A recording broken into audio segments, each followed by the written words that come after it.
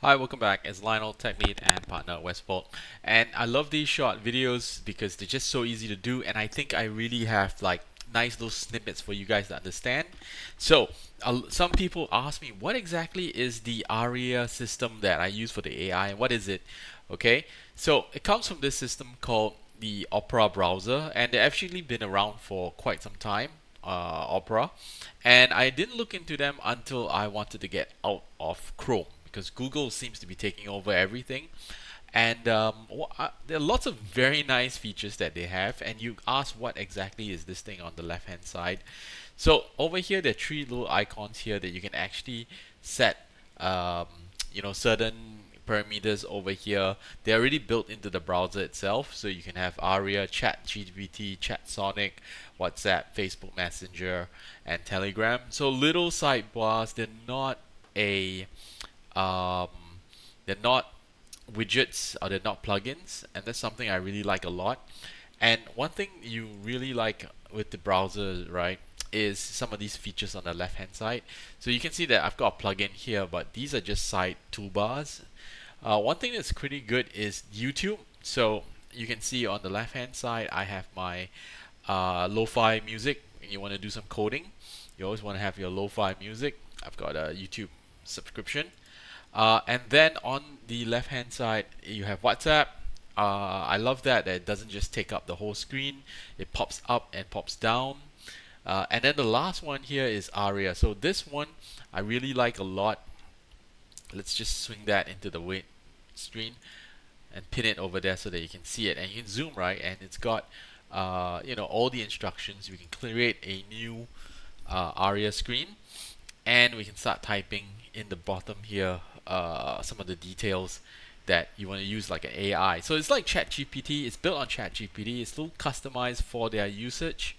And I have been trying to use this for a lot of coding stuff, especially if I want to code things. If I just want to look at say, for example, if I want to look at how to upload a image in E2 MCE, that's all and fine. There's a tutorial there, but what I would love to do, right, is actually get the code itself, so I don't have to repeat. I have a rough idea of what I want to code through, but I rather have the AI do it out for me, and I can even insert certain variables that I want inside the software so that it makes things a lot easier for me I just copy and paste it into my code, right?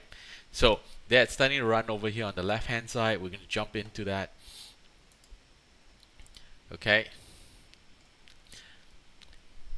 So sometimes it gives me instructions on what to copy and paste. I do like the coloring. That's pretty good. You can just copy this and paste it, and you can look at it, and it gives me actually an explanation for it. So you can say you can actually call things with a certain variable name, and then it updates it, and you can give it more directions and work on it, similar to ChatGPT.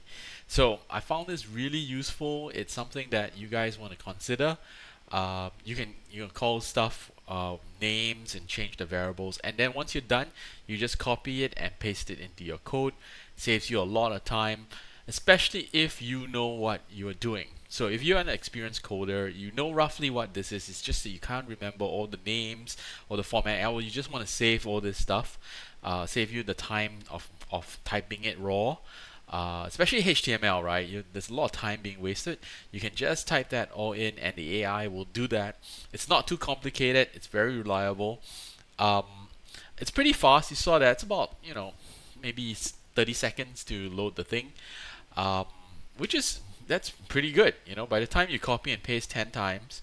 The other thing is it's very good for just simple, like if you want to remove double dashes and things like that, very easy. For example, let's can you change model variable to event IM, something like that. It does it really, really well, puts it all in. Lots of commands. I use it for a lot of those automated things that that are already being generated. Or one thing that's really good that can be done is Linux commands. So I think that's probably one big area that I would love to see Unix commands. So here they've done it, they changed it. There is a bug where it puts the word link in there. Um, I think it just defining it, someone left it in the code. Hopefully they clean it up. But you can see you got model link image there over here. So I just zoom that in there. You can see that clearly. So I asked it to change the variable into event link and event image. So they've changed it everywhere in the code, and you can just copy and paste it, and it'll work all that. So very interesting. I want you guys can jump onto the Opera page over here. I think they're doing quite a lot of interesting stuff that is um, that I like a lot. These are things that are very good. You don't really want a full tab.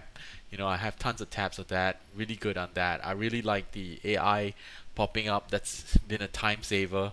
Overall, the browser is just not too bad. I would officially using it, and I can't really complain. I love a lot of stuff like the free VPN and some of these things. So just have a look at it. It's a little tip for you guys if you want to put some AI into your coding game. I'm confident enough to say that AI is now a valuable part of our toolset, and it'll probably be spreading a lot to a lot of the coders out there. So that's the bottom line because the tech lead said so.